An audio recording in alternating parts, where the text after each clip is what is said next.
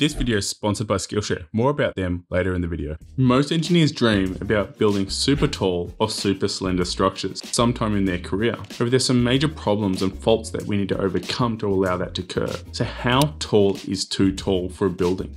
My name's Brendan, your structural engineer. Now let's get into it. Building super tall or super slender structures is something that is not very cost efficient. The design and construction of these super tall, super slender structures becomes really inefficient the higher we go. The cost of vertical transport is greatly increased. The structural and lateral forces that it needs to resist become exponentially higher, meaning that you need greater structure to resist the same load underneath the same footprint. Loads that actually needs to resist over that same footprint grow exponentially. So the foundations into the ground need to greatly increase. So as we go up, we also need to go down into the foundation, socketing into soil. That means the structure doesn't settle significantly. So it's not actually just the settlement into the ground that's actually a structural issue as well. But also as you build a concrete structure up, concrete hydrates, and as it hydrates, it also settles. So there's additional forces from both the shrinkage of the concrete, causing differential movement between the floors, the load on top of it, and as the load goes on, the column slowly shortens. So you'll have axial shortening of the column, both over the short term and the long term, meaning the structure will shrink over time, even if it's not settling into the ground. And when you're especially on the lower floors, if you're trying to transport everyone to the top, the area that's actually required to house the elevators can be quite significant on the floor plan, and the size of the columns to resist the loads over are also increased. So the lower floors become really inefficient and you lose a lot of sellable area. So why do people want to go up? Well, there's a number of different reasons. Well, sometimes it's just ego, as you want to make sure that you've got the tallest building out there. So sometimes people push the limits a little bit further to say that their structure is taller than anything else in that area. Sometimes it's footprint, such as we can see in New York, where you've got very little land that you can actually build on. So they want to maximize the amount of floor space that they can get by going up as high as physically possible, get the big sale prices that they're looking for. Now, there is a restriction you can see with those super slender towers. There's not many places in the world that can build as tall as New York does in its most slender space. You see, there's two classifications of tall buildings. You have really tall ones, which are more like Jeddah and Burj Khalifa, which are more that buttress core, that more expand out in a buttress form. So the base of the structure is really large, meaning they can go significantly higher. Or if you have this super slender or a pencil-like structure into the sky, seemingly being supported by nothing, the engineering behind them looks really impressive. So as we go up, there's a number of different problems that we need to deal with. On the lower level, say somewhere between 10 stories, 15 stories, or 20 stories, there or thereabouts, the cost of construction isn't significantly increased. Once we start to go above this level, the costs sort of change around a bit depending on where you are. You see, between 15 stories to 40 stories is where some of the design parameters change. So your columns start to get bigger, your core needs to take maybe a greater portion of your area, but also the design constraints are slightly changed. Below 10 stories, typically most structures are going to be governed in most areas by earthquake. Now, depending on which area of the world you are, sometimes that might be a little bit higher, sometimes that might be a little bit lower. But once you're getting upwards of that 40-story level is when earthquake becomes less significant and wind starts to take over as your structure is rising up into the sky. Once we start to move above those 40-story levels is where the significant cost increases come in. You see, above this level, you need to start to think about vertical transport and fire escapes. Below this level, you can typically get there by a giant fire truck. But upwards of those 40, 50, 60, 70 stories is where the cost increase significantly increases per square area. And where you see the significant reduction of cost on the lower floors as the structure to be able to resist the loads above is significantly increased. So this is where you need to make sure the cost of land is valuable for you to go above those 200 meters, because you need to be able to sell it at a premium price to get your money back on the construction that you've just spent. Are you actually just going there for ego, or are you actually going to make money and add benefit to the given area? You may have heard about Skillshare in the past, where it's a perfect place to learn a lot of those soft skills, whether you're trying to learn about photography, filming, time management, or even resource management. There's a lot of different courses that be there for you to help you reinvent your career. And now's a perfect time to jump on this opportunity.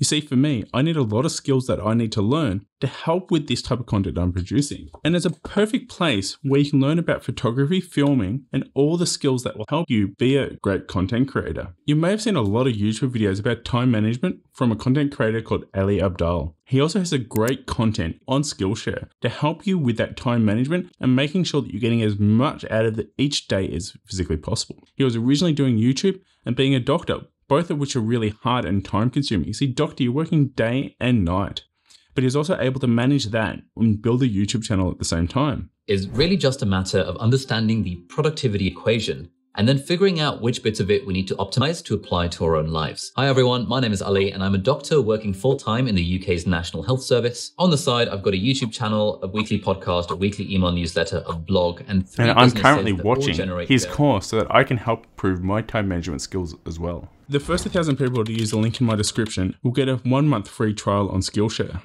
Now let's get back to the content. So when we're looking at these two different types of buildings, either that super tall building of the Burj Khalifa, which has a large base for it to fix down, or those super slender buildings, they have different concepts that you need to deal with.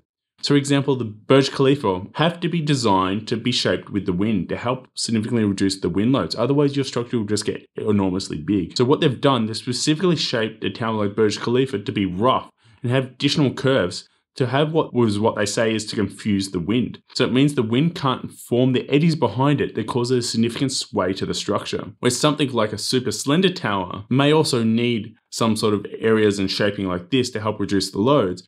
Because it is slender, it doesn't have as much stiffness as something like the Burj Khalifa has. So that means that it's subject to not only just the sway of the wind, but maybe a lot of people don't want to live in there as they're constantly feeling seasick from the building rocking backwards and forwards, which makes it not really functional and suitable for what it's doing. So in those type of buildings, typically when you're getting super slender or super soft structures, is you need to put what they call is a tuned mass dampener in them. What that does, it helps reduce the acceleration of the structure. So it's reducing the acceleration so people don't feel as the building's actually swaying backwards and forwards. Probably one of the most famous tuned mass dampeners is at Taipei 101. That's on display. That not only helps for humans receive comfort, but also helps in big events to help reduce those significant loads that they can impart on the building. Probably the biggest constraint from people going higher are two things. It's either the ground conditions below them can't support the structure up above, or what type of lateral systems can they put into place to resist the forces that they see. You see, upwards of 80, 90 stories, you can get away with what they call is a central core outrigger system. So they've got the central core going up. They have outriggers at roughly different heights, so either at mid-height or third points, and that allows them to make a stiffer structure. So you can see what an outrigger is. It extends the building out at different levels and changes the curvature of the structure back, so that it means that it's not as tilted over as it would have been if it didn't have these elements. The best way that you can think about this is if you've got skiers and they've got their poles that they bring out from a long distance. Essentially, by bringing the poles out, they're able to bring the forces to the outer edge, significantly increasing the stiffness for that floor and pulling back some of that twist action that was occurring, meaning the building can be more straight. Once you're getting above this level, it's when you need to look at a lot of additional systems to bring that stiffness out. As you need to bring the stiffness to the outer edges of the structure. This is where we're looking at super slender buildings. Typically, they've got the bracing elements on the outer edges of the structure. So you can either do this through a tube and tube with a die-grid type system, or structural cores physically going to the outer edges, like you can see with 111 West 77th Street, with the core going to the outer perimeter of the structure. And once you're getting even further than what a tube and tube system can achieve, you need to start looking at additional systems where you're spreading the base of the structure out to get that additional leverage that you need to resist those lateral forces. So this is where you're getting the buttress Y-type systems such as in Burj Khalifa or Jeddah Tower.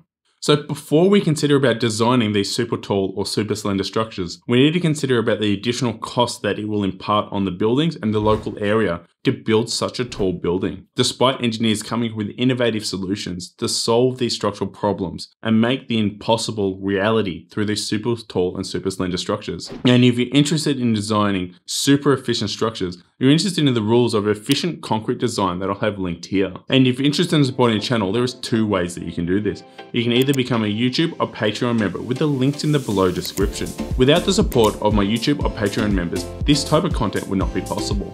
And as always, stay safe, keep learning, and I'll see you next week. Bye.